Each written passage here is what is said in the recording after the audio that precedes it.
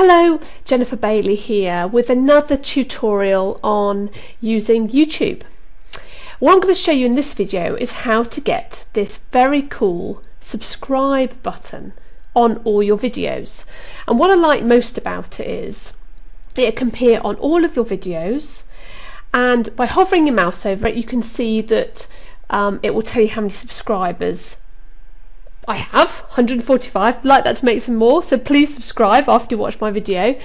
And also, if you click on this button, because it is actually a clickable link, it would take your visitors to your YouTube channel. So I'm going to show you how to do that now. So what you need to do is go to your avatar and click on the drop down arrow and come across to Video Manager. Then you come down to channel settings. Now I don't know if you have to be a partner or have to have particularly good standing in order to use the in-video programming. If I look down at my settings, I'm in quite good standing, but it doesn't say anything about using the in-video programming. So anyway, click on in-video programming. And what we're looking at here is the branding watermark. Now I've seen them on other people's videos and I really had no idea that that's what this was. I just thought that somehow they'd cleverly got an image or a thumbnail on their video. And I thought I need to figure out how to do that. And I didn't realise quite how simple it was, because when I was typing into YouTube, I didn't know what I was looking for because I didn't know it was the in-video programming. And I'd seen in-video programming before, but I didn't know that's what that did. So anyway, at the moment I have got an image on here. So what I'll do is I'll remove it in a minute and show you how to put another one on.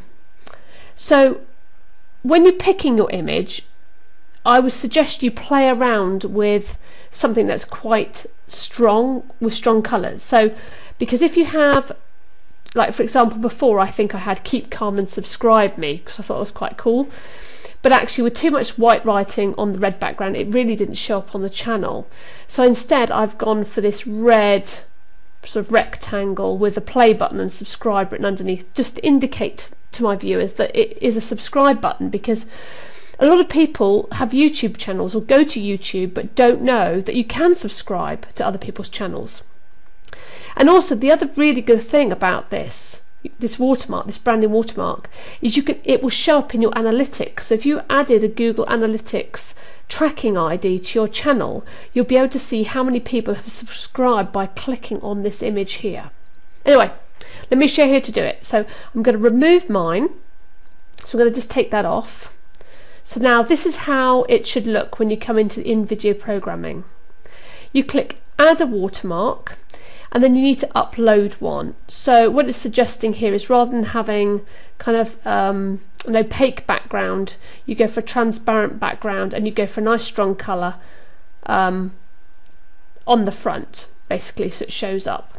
So you go to choose a file, and I'm just going to go to my image that I've just shown you, and here we are, subscribe play. There's my button. Click open and save.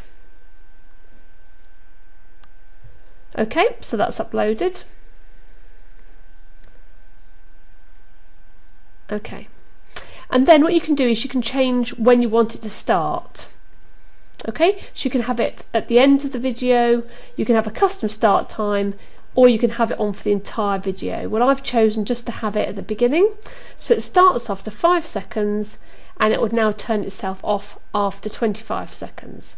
So I'll click update.